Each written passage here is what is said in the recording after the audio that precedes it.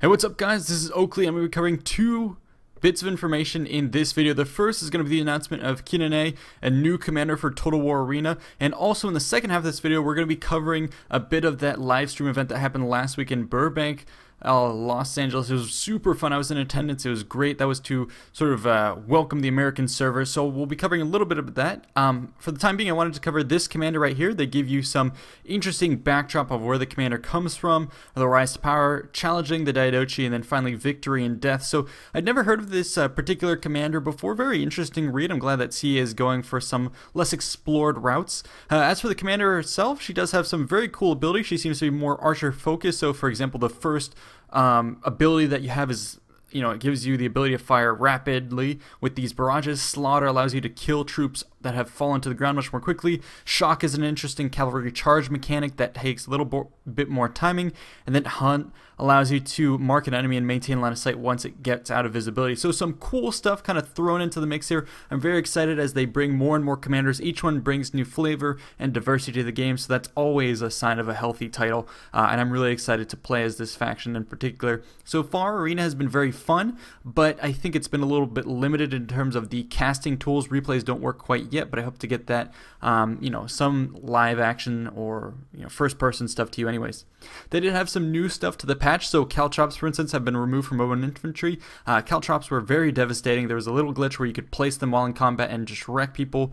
They've improved matchmaking. They've switched up kind of some of the units, pricing, and they've made a bunch of bug improvements and fixes. So if you haven't picked up Total War Arena just yet, I would definitely recommend it. It is super fun. They also announced a new map that I got to play on recently. This one has gone live. It takes place in the Alps, and it's supposed to be the setting of where Hannibal presumably passed into Italy through the St. Bernard's Pass, and so this is kind of supposed to represent that with camps along the road and all that, and it was the future site of a Roman settlement here, or at least a fort, and so they represent that visually. The map itself I've played a couple times. Very, very fun, kind of a narrow, winding thing that plays kind of like a rush, but more of a narrow, focused, central rush, with key watchtowers, very cool terrain. I really like the maps in Arena. They're doing a bang-up job on these. They're super fun to play. So again, definitely I couldn't recommend it enough.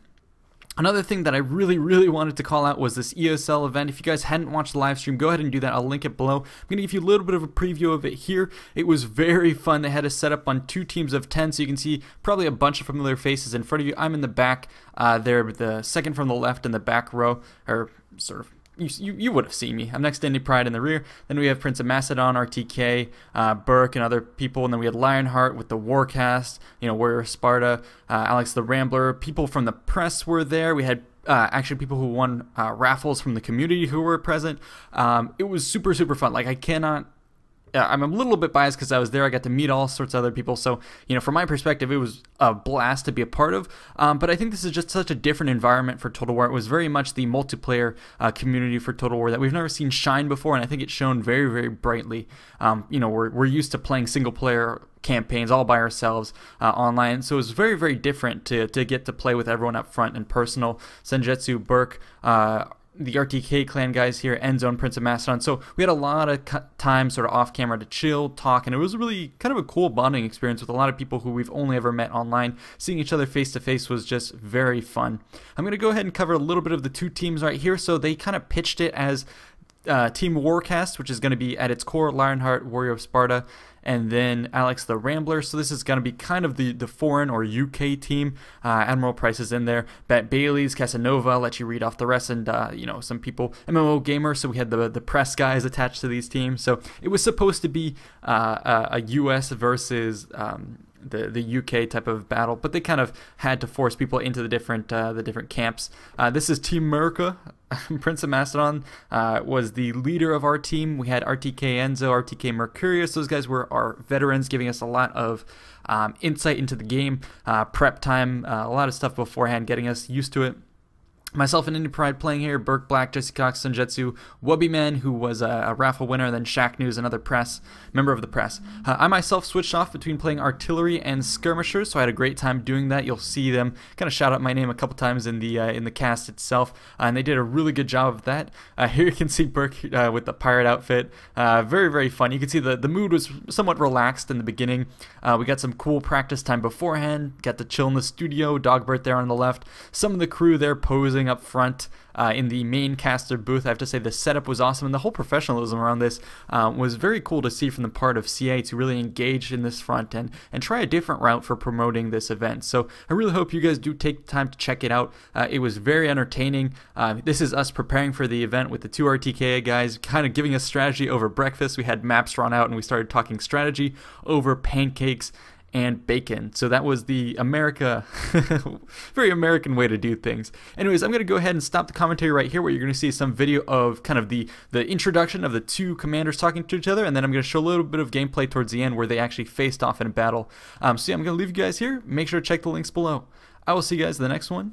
Thanks so much for watching. A lot of tactics being worked out between these teams. Two teams, no doubt about it. Let's have a word from the captains. Sean, see what they're going to say.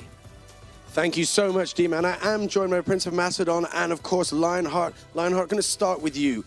Little bit of an advantage there. You were part of the gig that we did back in Cologne. How has that phased in for you? How are you feeling going into this? Yeah, it was good. I mean, the Cologne event, we managed to win that. We worked out pretty good team strategy. We worked well. Everyone pulled their weight, and you know, we had a great victory from that. So I'm trying to use the tactics that work there, work with the kind of some of the newer players that I've got in this team this time round. But we've had a couple of practice matches so far, and yeah, Team America's doing pretty well so far. It's going to be interesting to see how we need to adapt as we go through the battles today. Now, Prince of Macedon, coming over to you. Obviously, this is your first chance. You do have Jesse in the team who has that let's say maybe the intel on how things went down before. How are you feeling going into this? I'm feeling really confident. When I saw my roster list, I knew I had a really good team. So we all built a strategy based on the experience levels of our team. And as a leader, I want to let them loose and do their thing. Now, I don't want to kind of, let's say throw a little bit of extra, gasoline on the fuels of competition here. But obviously you are the oldest streamer, not by age, obviously, but just by history, the oldest streamer that's actually been streaming Total War. And you, at the moment, are leading the charge on terms of your actual following. Is there a little bit of a competition between you guys here? I don't want to put you on the spot.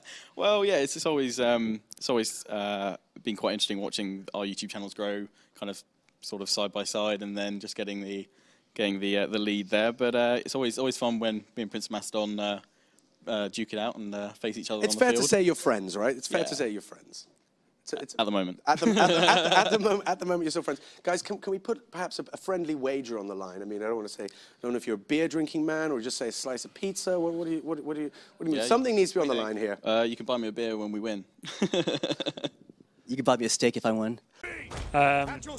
You can see the commands coming down there. No one cross the river. No one go across the river. Don't do that. You could fall into the pits of doom. No caltrops or anything. Both team captains are staring at each other across the river. Okay, they're doing a countdown.